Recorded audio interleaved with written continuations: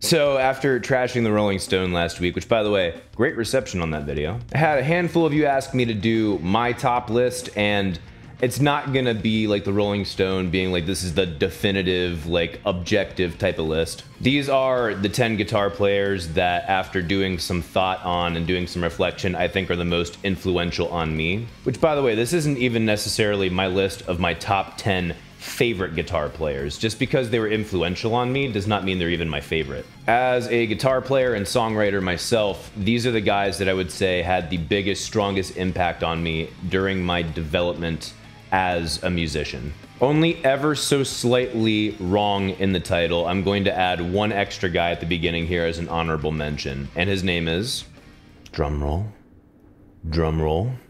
There's probably not a drum roll. Future Mike is too lazy to edit in a drum roll. Growing up in the 90s in America meant two of my favorite TV shows were on all the time, on Fox actually. Mighty Morphin Power Rangers and the X-Men animated series. Those two theme songs I think were the ignition for me to get into metal music. You wouldn't necessarily instantly call them metal on first listen, although Power Rangers definitely, I think, is closer to it.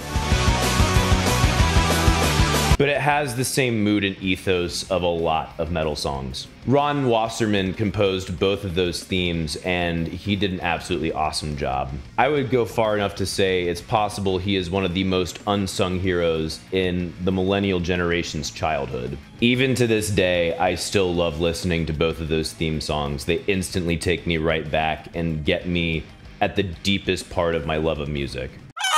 Jimmy Page is kind of an obvious choice for a lot of people, but a less obvious one for me. I started playing when I was 12 and a half, and it was about that time that my brother went off to the Marine Corps, and he left a bunch of his CDs behind for me to rummage through and listen to without his permission or knowledge. And in there was a greatest hits of Led Zeppelin that I listened to regularly. You want to talk about inspiring, listening to Led Zeppelin and then saying, you know what? I'm gonna try and play this damn thing on the guitar. It was actually trying to learn the Stairway to Heaven solo by myself that prompted me to ask my dad to get lessons. So yeah, Jimmy Page is the guitar player that made me say, hey, I need to start taking this more seriously.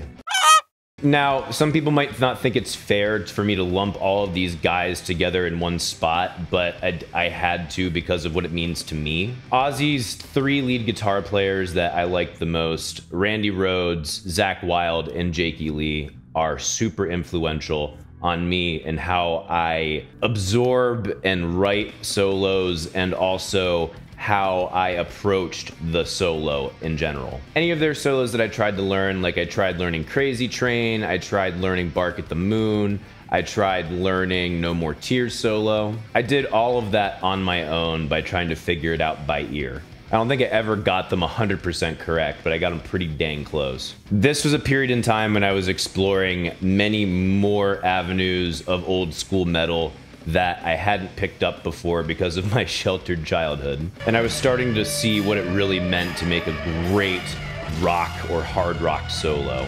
Solos that would just tickle your funny bone or your spine the right way. Dimebag Darrell easily has to be on this list for me. I don't consider much of his songwriting, or definitely not his tone, very influential on me, but he wrote two solos in particular that might be my favorite solos of all time. The solo from the ever embarrassing power metal We'll Meet Again is an absolutely amazingly tasty solo, both in phrasing and articulation.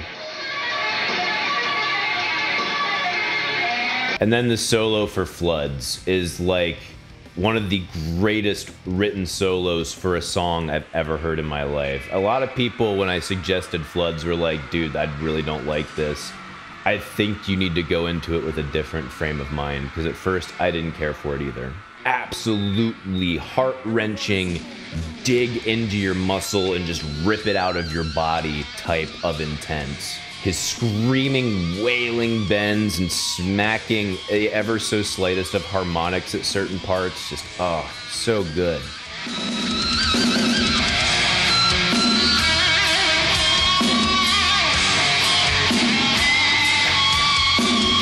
I would be doing myself a disservice if I didn't put him on this list.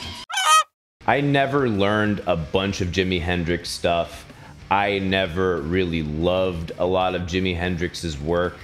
And especially when I started getting into the prog realm, I actually was disdainful of Jimi Hendrix for a period of time. I was always fascinated and impressed by his improvisation skills. That's never gone away. But it wasn't until the last 5 years or so I've started to reappreciate what Jimi actually did for the guitar, and how, whether directly or indirectly, he did influence me a lot. Especially in opening up my mind to what improvisation actually was and how you could turn that into a live performance art. Misha Mansour. I was hesitant to put him on the list in the first place, but I don't think I could make a list without him being on here because of the powerful influence that Periphery had on me. Misha's writing opened up my mind to what you could do with rhythms and with phrasing as far as writing riffs. And over time, that also translated over into how he phrases his solos as well. It's not just that he was groundbreaking for the genre, but he was also groundbreaking for me personally because he helped me finally tap into obnoxiously low-tuned guitars, and he finally helped me tap into obnoxious growling vocals. Those were some serious breaking open moments for me. I still use influences of Misha in my writing today. Steve Harris of Iron Maiden. Now I know what you're all saying, but Mike, he's a bass player. Steve Harris was the main songwriter for Iron Maiden and probably still is for the most part. And he would have songs that were completed soup to nuts that he would bring to the band and be like, okay, this is what we're playing. So there's many instances where he wrote guitar riffs and licks that I love and learned and are hugely influential on my playing now. We can also lump Adrian Smith and Dave Murray in this spot as well, because I'm sure that they have had influence on me as writers and players that I wouldn't have without them. But definitely Iron Maiden as a whole had a huge impact on me. It was some of the first metal riffs I could pick up pretty darn quickly and love playing and put full intensity into it. It informed a lot of my early writing and still informs a lot of my writing to this day.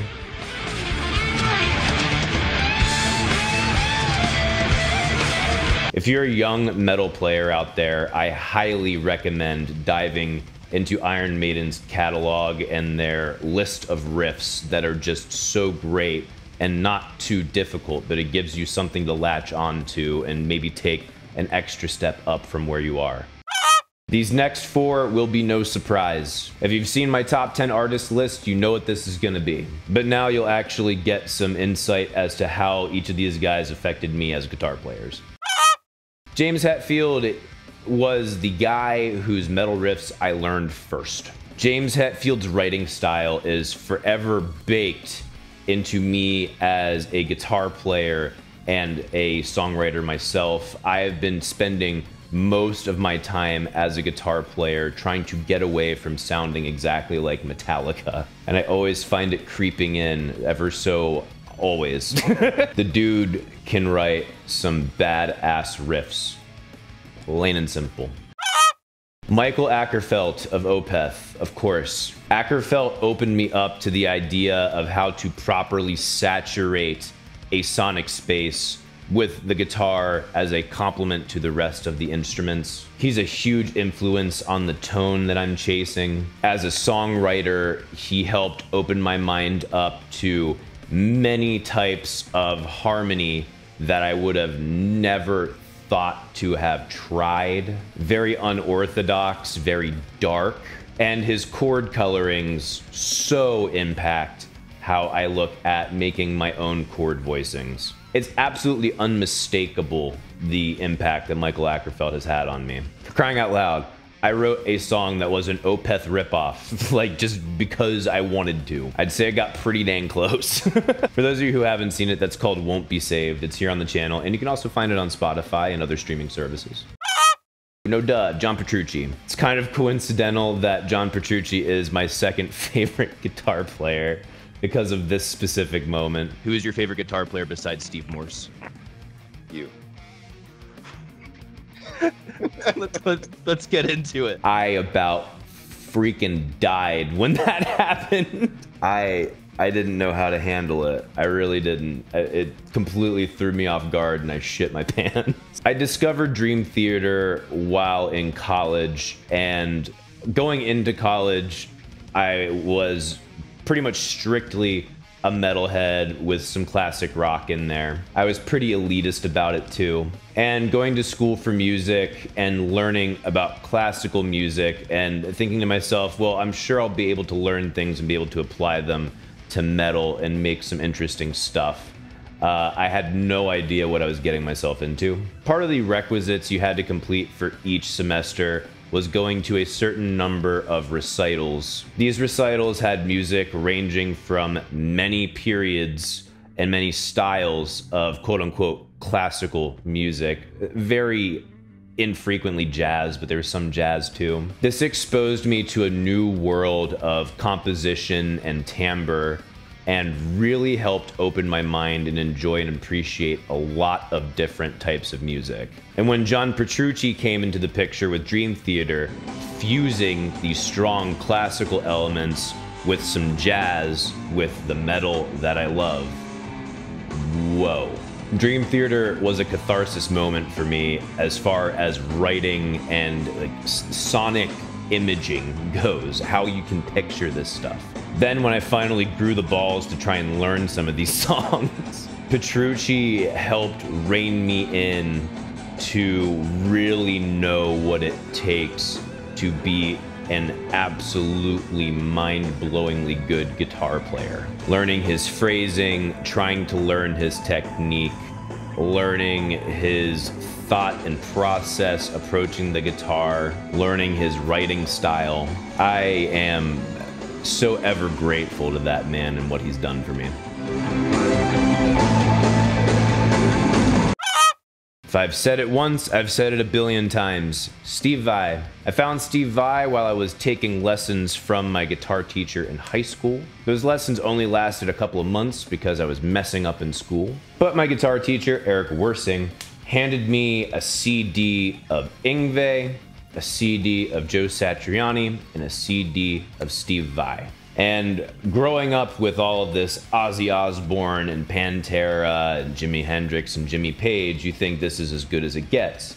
And then you listen to these guys and you're like, holy crap. The mind-altering and mind-opening moment of like, there is so much more to this instrument than I even imagined. It wasn't until a year or so later when I really settled in on Steve Vai more than Satriani and definitely more than Yngwie. Vai's expression and quirky writing at first made me think like, I don't know. Joe Satriani is definitely more accessible. The more time you spend listening to Steve Vai, the more you start to understand, if that makes any sense. The more of these truly elated moments that he has that are just like, wow, inspired. His phrasing on the guitar makes me push myself harder to make a unique articulation that is mine and mine alone. I'm not saying I have accomplished that, but I am saying that I want to achieve that because he has absolutely achieved that. He can literally make the guitar speak,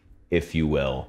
And when I really realized that in my teenage years, I knew that's what I wanted to do, was make the guitar speak. I really got into Steve Vai well before I got into Hendrix.